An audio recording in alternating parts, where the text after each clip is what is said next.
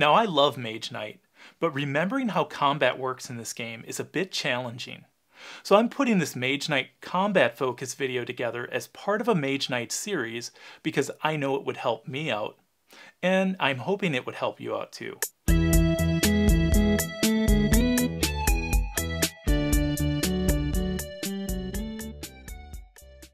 Let's just first talk about the various ways you initiate combat with an enemy. One way you can initiate combat is if you decide to enter an unconquered, fortified site like a keep, mage tower, or a city. As soon as you do this, you initiate an assault on the defender or defenders that protect that site, and you also lose 1 reputation, as the citizens of the kingdom frown upon this. Now don't forget the word fortified, as we'll come back to that when we talk about ranged attacks. Another way you can initiate combat is if you enter a keep that has already been conquered, and not by you. This means someone's token other than yours is on the keep. When this happens, if the other player is on the site, you initiate player versus player combat. If this player isn't at the location, then you initiate combat with a gray enemy. Monasteries are a bit different. You initiate combat when you decide to burn a monastery and fight the defender who lives there. Oh yeah, and if you do this, you'll lose 3 reputation because the citizens of the land really frown upon this. Next, let's talk about adventure sites such as tombs, dungeons, monster dens, spawning grounds, and ancient ruins. You initiate combat in an adventure site if you occupy the adventure site space and also decide to go exploring. You neither lose nor gain reputation at these sites, however, you can occupy the space and not go exploring too. And lastly, let's talk about initiating combat with the 2 types of rampaging enemies in Mage Knight: marauding orcs and draconum. So you can initiate combat with these enemies in 2 different ways. First, you can just declare the assault from an adjacent space. Second, you automatically trigger the assault if you move from one adjacent space to another adjacent space. So, if victorious, you gain 1 reputation for killing a marauding orc, and 2 reputation for killing a draconum. Let's look at the basic steps of combat. I'll start by making sure you master the basics of how straight up physical combat works against one enemy, and then we'll start to add things like different enemy attacks, resistances, special enemy abilities, and then how combat works against multiple enemies. Player versus player combat is quite different from combat with enemies, so we'll include it in a separate video.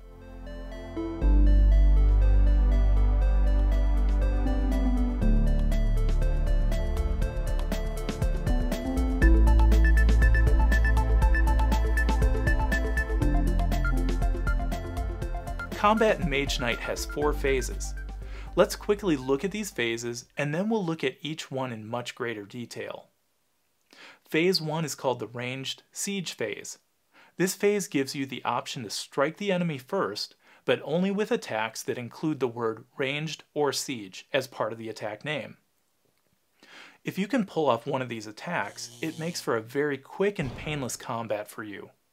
But ranged and siege attacks are harder to come by in Mage Knight. Phase 2 is called the block phase. If the enemy wasn't taken down in the ranged siege step, then the enemy attacks you with the attack value as seen on the left side of the enemy token. You have the option to either block the attack or not block the attack. Phase 3 is the assigned damage phase. If you blocked the attack, you can skip to phase 4. Otherwise, if you didn't block, then you'll have to assign damage equal to the enemy attack value to your units, hero, or both. And then finally, phase 4 is the attack phase. This is where you can use a combination of attacks that equal or exceed the armor value, and you'll take down the enemy and collect the fame as shown on the bottom of the enemy token, and possibly even rewards as stated for that location. So let's look deeper at each one of these 4 combat phases. In the ranged siege phase, you have the opportunity to strike an enemy first before it has a chance to attack you, but only with cards, units, or skills that have the word ranged or siege on them. And cards cannot be played sideways to give you a ranged or siege attack of 1 since ranged and siege attacks are not basic attacks. To successfully perform one of these attacks, you need an attack either equal to or greater than the armor value of the enemy. If you can't put an effective attack together that's equal to or greater than the armor value of the enemy, the attack will be ineffective since the armor value will go back to its original value as soon as the next phase starts. So it's better not to even attempt it, as you'll just waste your resources. Now, if either the enemy or the location is fortified, ranged attacks won't work, only siege attacks would work in this circumstance.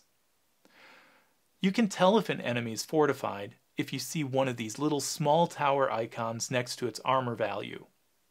Of course, this would indicate that the enemy you're fighting has a very tough-like-nails armor. Now, enemies don't always have to have the tower icon to be fortified. Any enemy in a keep, mage tower, or a city is considered fortified because, if you imagine it, these locations would all have high walls. So again, only siege attacks would work against fortified enemies, not ranged attacks. Now, what happens if I fight a fortified enemy in a fortified location like a keep, mage tower, or city? Well, this enemy would be considered double fortified, and in this case, neither ranged nor siege attacks would be effective. So let's look at a couple examples of the ranged siege phase. First, we'll start with combat against an unfortified enemy. Unless the enemy is fortified, you can combine both ranged and siege attacks together. For example, let's say Goldix encounters a Minotaur with an armor value of 5 in a monster den.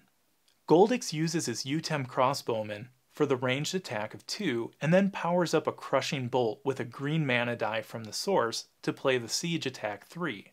These attacks would combine for a value of 5, and Goldix would defeat the Minotaur before it even has a chance to strike him back. This enemy token would get moved to the discard pile, and Goldix would get the 4 fame as noted in the red banner at the bottom of the Minotaur token. And then because he was in a monster den, he would put one of his markers on the adventure site to mark it as complete, and he would collect the additional reward of 2 random mana crystals, following the instructions as noted on the monster den information card. Let's look at another combat example, but this time with a fortified enemy. So going back to Goldix's encounter in the monster den, let's see what would happen if Goldix would have drawn the Cryptworm instead of the Minotaur that we saw earlier. Well, the Cryptworm is a fortified enemy, noted here with the tower icon. So all of Goldix's ranged attacks will not work in the ranged siege phase of combat. The only attacks that will work in this phase are siege attacks. And since the only siege attack that Goldix has out of his units, skills, or in his hand is the Crushing Bolt, and that would need to be powered up with a green mana die he could take from the source, he chooses to pass on this phase since he would only be able to provide 3 points of damage versus the 6 required to defeat the Cryptworm. He would then move on to phase 2 of combat, and we do too. Phase 2 is called the block phase. If the enemy wasn't taken down in the ranged siege step, the enemy attacks you with the attack value as seen in the left side of the enemy token. The icon under the attack value is the attack type, and the fist means that this enemy uses a physical attack, and all blocks work against this type of attack. We'll cover other attacks after we cover the basics. So with the enemy attack, you have the option to either block the attack or not block the attack. To successfully block, you add up the block you play from the cards in your hands that provide block on them, play any card from your hand sideways to provide 1 block, use block skills that you possess, or activate any unit you control with block abilities. If the block you put together from all of this equals or exceeds the enemy attack value, the enemy does no damage to you and you move straight to phase 4, the attack phase. If you aren't able to block the full amount of the enemy's attack value, the enemy would still deal the full amount of damage, so don't play ineffective blocks as they have no effect on the damage dealt. Before we look at assigned damage, let's look at a couple examples of blocking. Goldix is adjacent to the Prowlers. Since this is a marauding orc token, he decides to initiate combat with it since it is adjacent to him. He skips the ranged siege phase since he doesn't have any ranged or siege attacks and moves on to the block phase. The Prowlers have an attack of 4, so Goldix plays the card Determination from his hand and powers his card up with a blue mana die he takes from the source. This way he can use the stronger block 5 from this card, and this successfully blocks the Prowlers so they don't deal damage. Let's rewind the last example and show that Goldix could have played the card Determination without powering it up for a block of 2 and then played Stamina and March sideways for 1 block each. This would provide the 4 block needed to successfully block the Prowler's attack as well, and Goldix could skip phase 3, assign damage, and move right into phase 4, which is the attack phase. If Goldix decided he did not want to block, so he could instead use his remaining cards to attack the Prowlers, then he would move directly to phase 3, assign damage. You would assign damage if you didn't block the attack in phase 2. Then you assign damage equal to the enemy attack value. You would assign this to your units, hero, or both. To do this, you first decide if you want to assign damage to any of your unwounded units first, and then you assign any remaining damage to your hero next. If you have no unwounded units, or don't want to wound any of your existing unwounded units, then you can just assign all of the damage to your hero. Let's look closer at how you assign damage to your units. So you can assign damage only to unwounded units that you control, and it doesn't matter if the unit is spent or not. That means if you've already put your command token on them for the round or not. The main point with units is that the unit can't be wounded more than once, and if the unit is unwounded, you can only assign damage to them once per combat. To assign damage to one or more of your unwounded units, you first place a wound card on top of your unit, and then subtract the unit's armor value from the value of the enemy's attack. If the value of the armor is greater than the enemy's attack, then the unit absorbs all of the damage, and you can move on to the next phase of combat. But if the armor value of the unit was less than the enemy's attack, you would either have to assign the remaining damage to another unwounded unit, or you can apply the remaining damage to your hero. A hero can be wounded repeatedly, whereas a unit can only be wounded once. When your hero takes damage, you add a wound card to your hand and subtract the armor value as seen on the left side of the level token on your hero card. If there is still damage that needs to be assigned, you would repeat this process until there's no more damage left to assign. So let's look at a couple of examples. Goldix assaults an unconquered keep at night, which reveals a swordsman as its defender. Goldix doesn't have any siege attack to strike first. Remember, he can't use ranged because keeps are always fortified sites. So he looks at the cards in his hand and units that he controls and sees that if he puts together a successful block, he won't have enough attack to take down the swordsman. So Goldix decides to take the 6 damage. Oof. First, he wounds one of his units and selects his spent peasants. Remember, you have to wound units first. He places a wound card on the unit and subtracts the unit's armor value of 3 from the swordsman attack value of 6. This leaves 3 more points of damage to assign. Goldix has no more unwounded units, so he assigns the remaining 3 points of damage to himself. He takes a wound card to his hand and then subtracts his armor value from the remaining damage. His level token shows his current armor value is 2, so this takes the remaining damage down to 1. Even though there is only 1 point of damage left to assign, he still has to take another wound card to his hand to take care of the 1 point of damage. Now that all 6 points of damage have been assigned, Goldix can move on to phase 4, the attack phase. For another example, let's back up and start the fight with the swordsman over again and say that this time Goldix didn't have any unwounded units to assign damage to. So in this case, he has to assign all of the damage to his hero. So he takes a wound card, adds it to his hand, and subtracts his armor value from the damage. This takes the damage that still needs to be assigned down to 4. He then takes another wound card and subtracts 2 more damage. This takes the remaining damage down to 2. He takes 1 more wound and subtracts 2 more from the swordsman's damage, and this reduces it to 0. Watch the number of wound cards added to your hand during combat. This doesn't count wound cards you started the combat with though.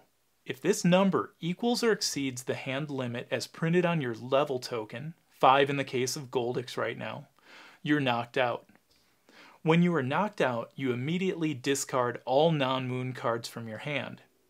So if you do get knocked out, your units could still continue to fight, and you could use your skills if you have any. And oh yeah, if you have to continue taking wounds, which I hope you never get in that situation, you can still take more wounds to your hand even though you're knocked out. Phase 4 is called the attack phase. After the enemy attacks, you now have the option to either attack the enemy or not attack the enemy. You've made it this far, I hope this battle wasn't all for naught. To successfully attack, you add up the attack you play from your cards in your hand that provide attack on them. Even ranged or siege cards count in this phase, even if the enemy is fortified. You can also play any card from your hand sideways to provide one basic attack. You can use attack skills that you possess, or you can activate any units you control with attack abilities. Enemies we're looking at now have no resistance. We'll talk about resistance a bit later. For enemies with no resistance, you can combine ranged, siege, fire, ice, or cold fire attacks for your attack phase, and add all of these different attacks together. If your attack equals or exceeds the enemy armor value, you defeat the enemy and collect the fame as indicated at the bottom of the enemy token. Sometimes an enemy defeat even earns you additional rewards and lets you place your shield token on the site. Always check location cards to see exactly what happens after a successful combat. If you aren't able to put together an attack for the full amount of the enemy's armor value, the combat is over. You would leave the enemy token in locations such as unconquered keeps, mage towers, cities, monster dens, and spawning grounds, but you would discard the enemy token in a tomb, dungeon, or monastery. Some of what happens if you do or don't defeat the monster token is hard to remember. At least it is for me. So I recommend using location reference cards and the walkthrough guide as a reminder. Let's look at some attack examples.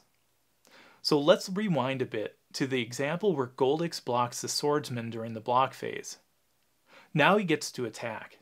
He plays the card Rage from his hand for an attack of 2, and then plays a card Swiftness and powers this up with a white crystal from his inventory to provide the ranged attack 3. Remember, you can combine these different attacks. So this gives him a total attack of 5, which equals the armor value of the swordsman. Goldix is victorious and collects the 4 fame and discards this token. He would also now place his shield token on the keep to show that he owns it.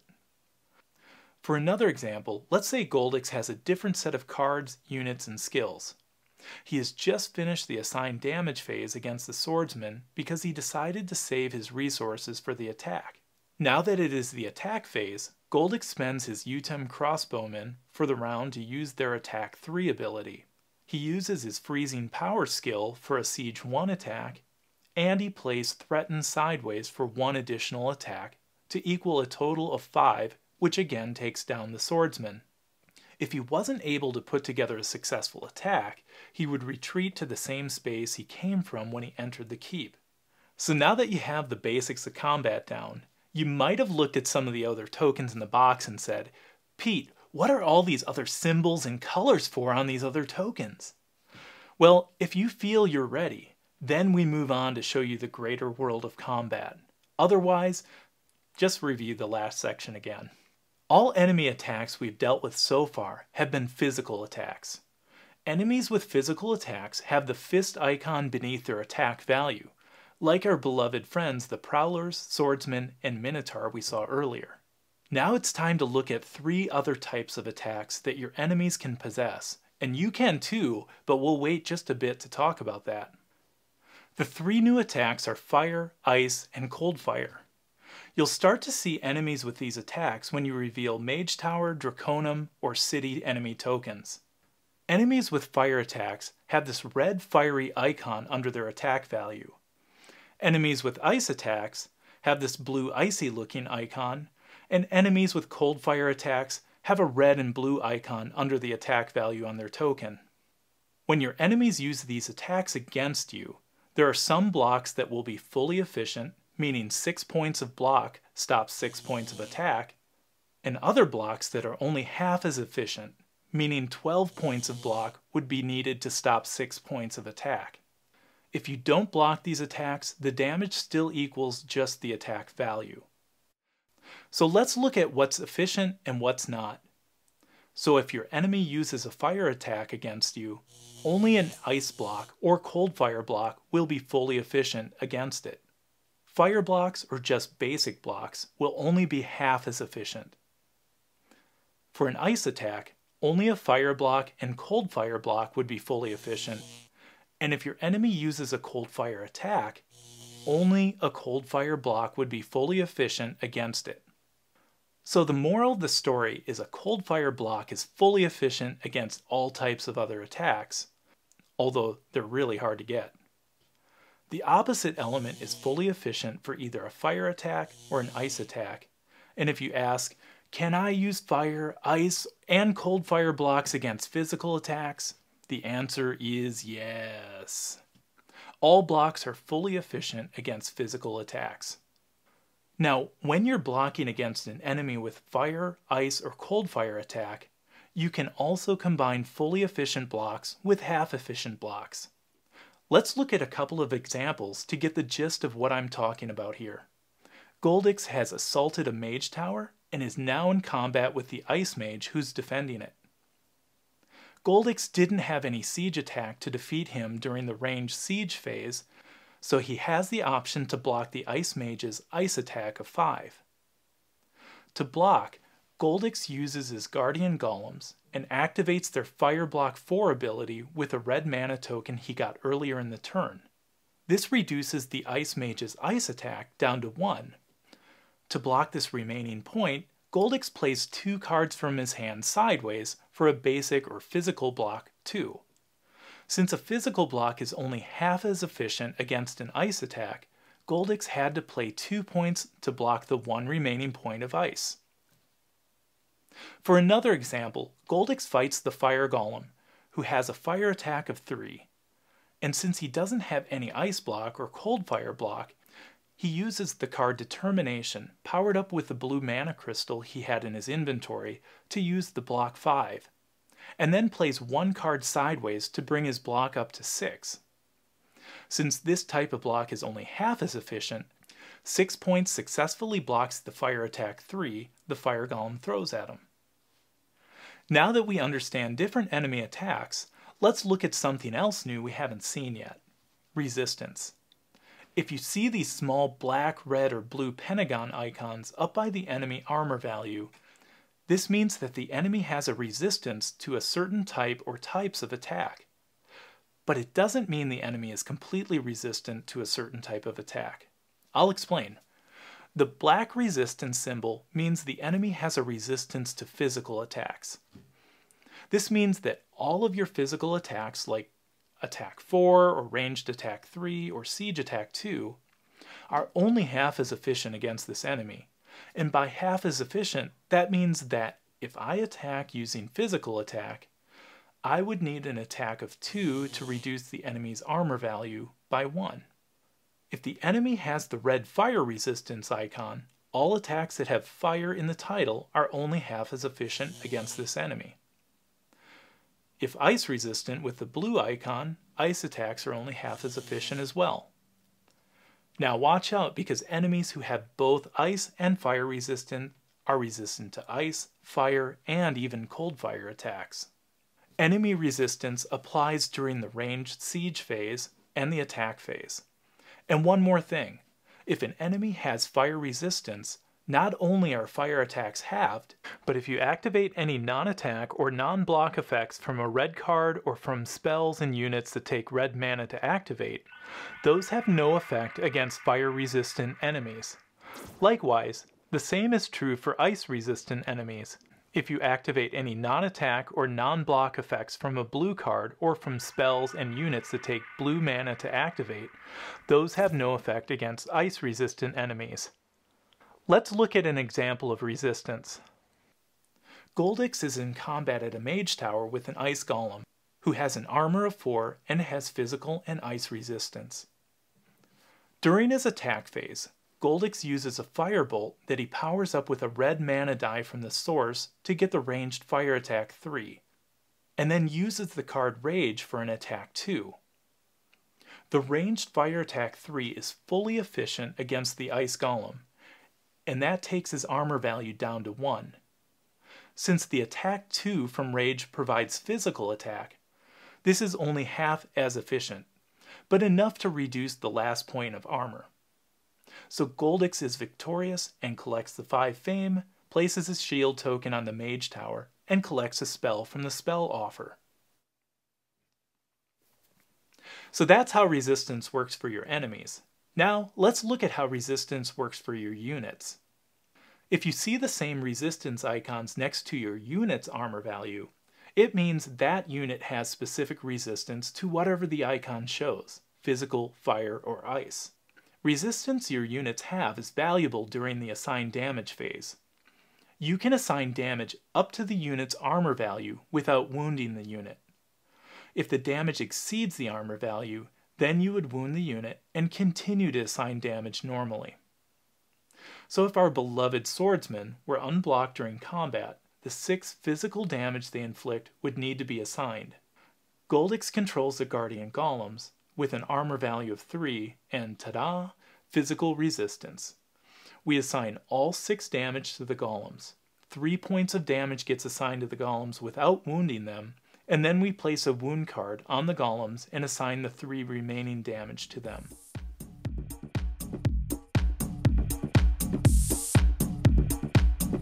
You may have noticed that some enemies, actually a lot of enemies, have additional icons on the right side of their enemy tokens. What do all these mean? Well, I'll cover them here, but you may not remember all of them, so you can refer to the last page of the rulebook as reference for these, and many of the other things we've looked at already. Let's look at the 3 enemy abilities that add additional damage effects, and these make for a really good reason you'd want to block these enemies. These are Brutal, Poison, and Paralyze. If the enemy has this skull-looking icon, it means it deals brutal damage. When this enemy deals damage, the damage value is doubled. This means a brutal attack of 3 can either be blocked by block 3, or it goes through as 6 points of damage.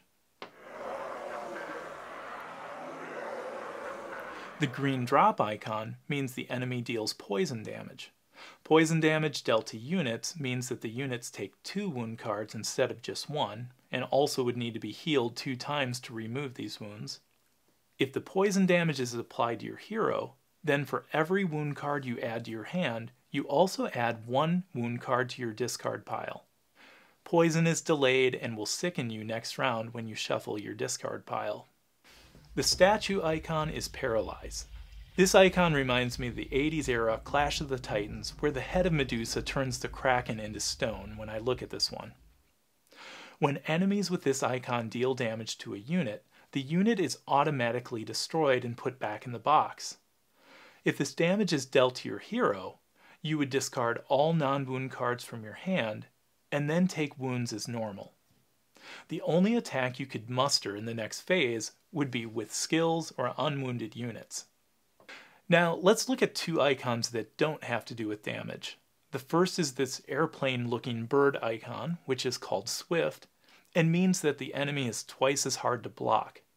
An enemy with Swift, attack of 3, can either be blocked by block 6, or if you choose not to block, it just does the normal 3 damage to you in the next phase. The next icon we'll talk about is debatable whether it's a special ability or not, as you'll see it actually replaces the attack icon, as it is the summon attack ability. When you fight enemies with this ability, if you don't defeat the enemy during the ranged siege phase of attack, you actually draw a brown enemy token for just the block and assign damage phase. Then you discard that enemy and attack the original enemy. For example, Goldix fights an orc summoner and doesn't have enough ranged or siege attack to defeat it in phase 1, So he draws a brown enemy token and has the option to either block the attack of the werewolf with a swift attack of 7, meaning he would need a block of 14, or else he takes 7 damage. Oof. And Goldix decides not to block and assign the 7 damage. 3 to his peasants and then 4 to himself, adding 2 wound cards to his hand because his armor value is still only 2. After assigning damage, he discards the werewolf. By the way, no fame is awarded from the werewolf. And then he attacks the summoner orc using his card Rage and Determination for an attack of 4.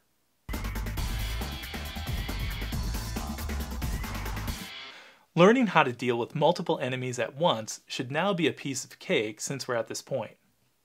When dealing with multiple enemies, you resolve each phase of combat with all enemies before moving to the next phase. However, the ranged siege phase and the attack phase allow you to either group enemies together to handle them as one giant enemy, or you can attack each one separately. Now you may want to attack enemies as a group if you have a really powerful attack that would be wasted fighting enemies one-on-one. The restriction when attacking enemies as a group, though, is that if one of them has resistance or fortification, all enemies have to be treated as if they have this resistance or fortification too. If you attack enemies separately during the ranged siege or attack phases, then you would deal with each one just like we did in the examples where Goldix just fought one enemy at a time. During the block phase, for every enemy you did not defeat in the ranged siege phase, you first decide which ones you'll block and which ones you won't. For those you block, you deal with and resolve each blocked enemy separately, just as Goldix did during our examples when he blocked one enemy. Then, in the next phase, you deal damage from all of the enemies you decided not to block to your units first and then to your hero. For example, Goldix moves to a hex on the board with Ancient Ruins.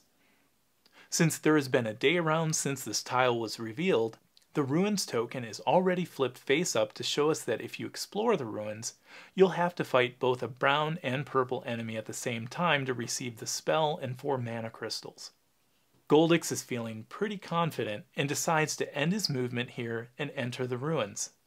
His brown token reveals a werewolf, and the purple token reveals an illusionist. In phase 1, he doesn't have enough ranged or siege attack to defeat the werewolf, and even though it looks like a ranged attack 3 could take down the illusionist, this enemy has physical resistance, so the 3 points of ranged attack would only be half of what is needed to defeat this enemy. Remember, unless there's fire, ice, or cold fire in the name of the attack, all attacks are considered physical. Since there's nothing Goldix can do, he moves to the block phase. With multiple enemies, block takes place one at a time. This should get interesting with the abilities these enemies have.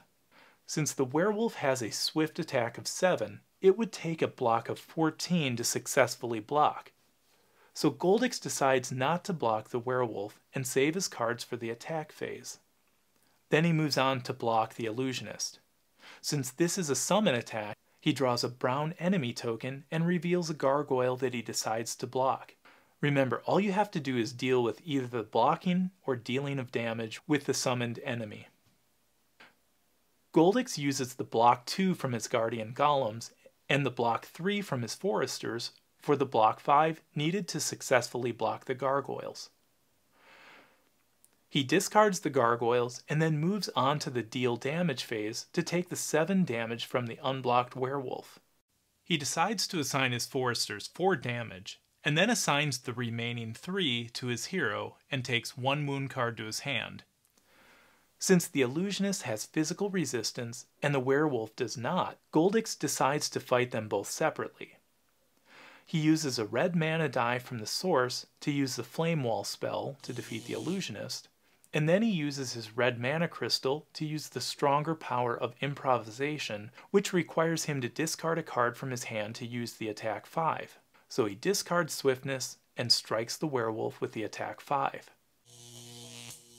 Since he defeats both enemies, he gets a whole bunch of stuff. He collects 9 fame from defeating the enemies, marks the ruin space with one of his shield tokens, chooses a spell from the spell offer to add to the top of his deed deck, and then gains the white, green, red, and blue mana crystals to add to his inventory.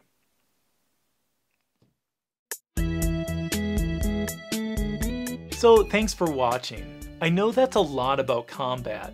I tried to make this comprehensive enough and maybe too comprehensive so you can dive in and just play now. But I didn't want to provide every little situational nuance of the game. I'm hoping it works for you. Please leave me some feedback in the comments, and remember, if you like this style of how to play video, please let your friends know about my channel and remember to like and subscribe. Thanks again, and see you next time.